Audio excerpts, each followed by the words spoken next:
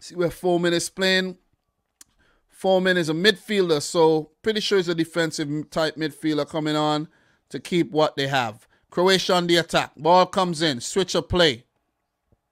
Brekalo runs on, and it gets played out for a throw in here. Only 10 minutes of regulation time left. Could Croatia get that elusive goal? Perisic.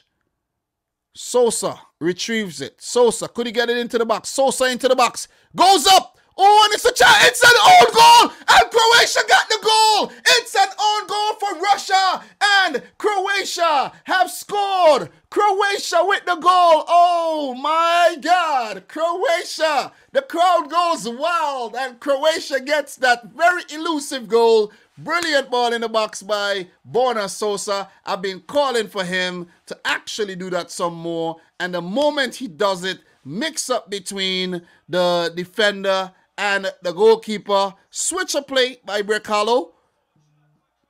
Left by Perisic and Borna Sosa into the box.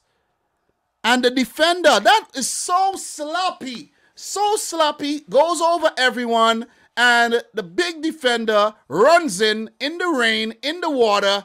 And he inadvertently gets a shot off.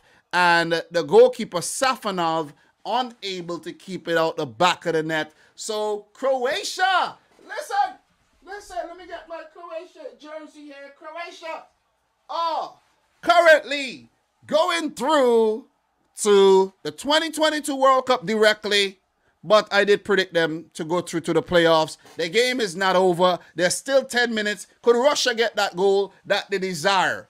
So, good stuff. Croatia do deserve the goal, though. They have been the better of the two teams.